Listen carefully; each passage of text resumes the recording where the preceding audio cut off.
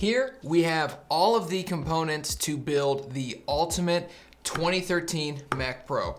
The most important component being the Mac Pro itself. I picked that up in the last video. You can go check that out if you'd like to. This thing is beautiful. A few pieces we have to upgrade are, of course, we have right here an eGPU. This is a Razer Core X. I got this used on Facebook for 225 bucks. The next little component here we have is E5 2697 V2. 12 core for $35, that's crazy. And then finally, the final upgrade I'm going to make is the graphics card that I'm going to put in this machine, and that is an AMD reference 5700 XT. Right now, I'm going to go perform some open heart surgery on this machine here to even upgrade and put this processor in. It's a worthy upgrade, but it's also remarkably difficult. I recorded every single part of me taking apart and putting this computer together, and it was over 50 minutes of content. I sped up the first half of it, and I think this image right here just shows how ridiculous upgrading this computer is. This is every single part laid out just to get to the CPU. All right. I'm so nervous. Everything's been done. Everything's been put back together. And now it's time, oh wait, it's turning on. This was the first boot? Wait, is it on? Why is it lighting up? Oh, okay, so it was off, but it was like delivering power. Okay, so we're turning it on. Let's go, it's changing.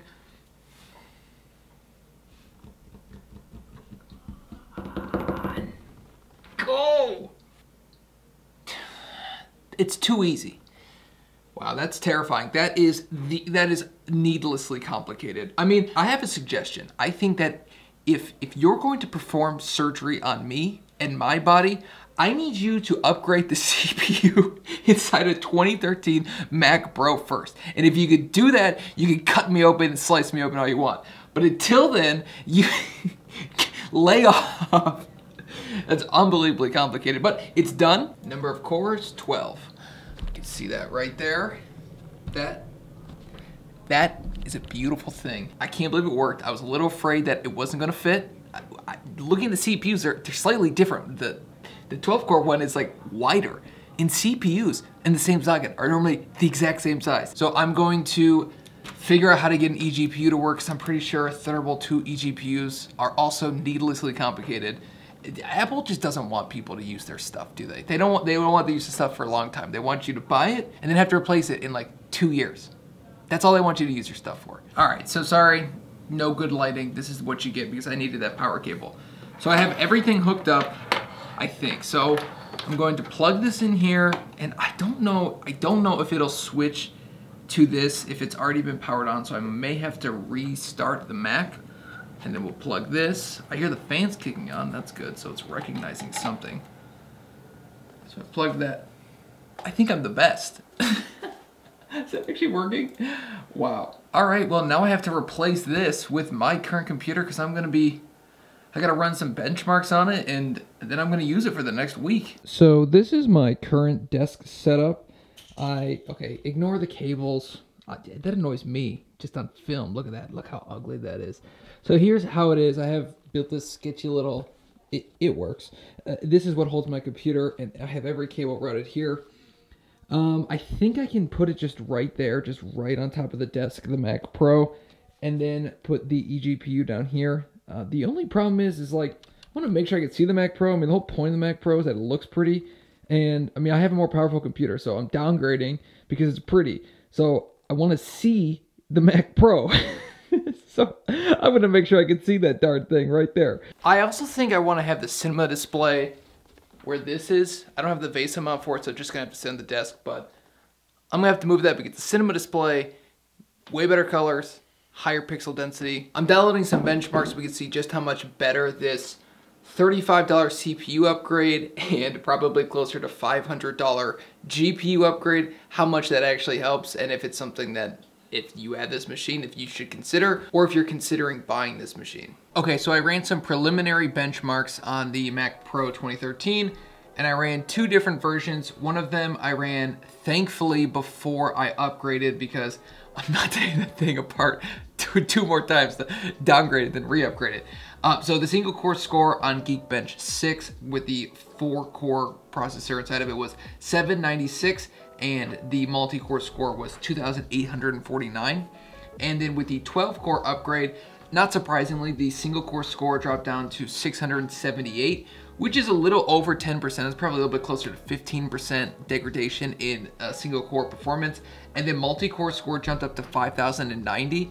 And all of this seems weird to me. I would have thought that if you took a 4-core processor and then you added 8 cores to it, reduce the clock speeds a little bit, you would get far greater than less than double on the multi-core performance. I think that could potentially have just been the test that I used, but that was a little disappointing. I have casually started to edit videos on this computer, and while I don't have a full review on how powerful and how long you should keep this and should you even consider buying this, it's good. It actually is editing 4K footage from a Canon R6, not the high bitrate 4K, but the lower bitrate 4K. I always film in that anyways.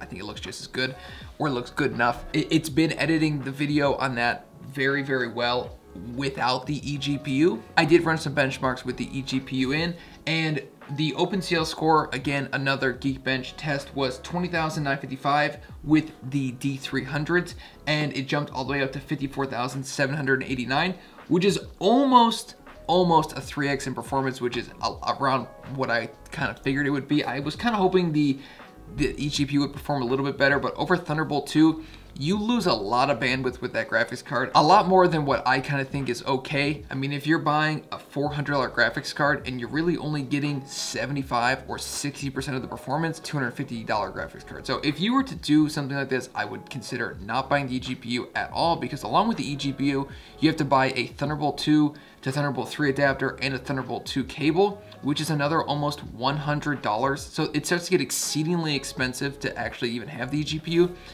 And then if you do get the eGPU, I can't get this thing to sleep. Every single time I come back downstairs to mess around on this computer, to use the computer, I have to shut it off, switch the display cable back into the back of the Mac Pro, turn it on, and then reconnect the eGPU. So I'm just not gonna use it. I don't think that you should do it either. I would suggest, if you're gonna put some money into this thing, buy the 12-core processor or the 8-core, and then maybe get some RAM and potentially a faster SSD. Those are the few upgrades that I would consider doing if I were you, but I'm going to use this thing for a week as is, and I will let you know in a week how it is. And in the meantime, I hope you guys have a great week, and I will see you in the next one. This has been Scott with Techno Eclipse. Peace out.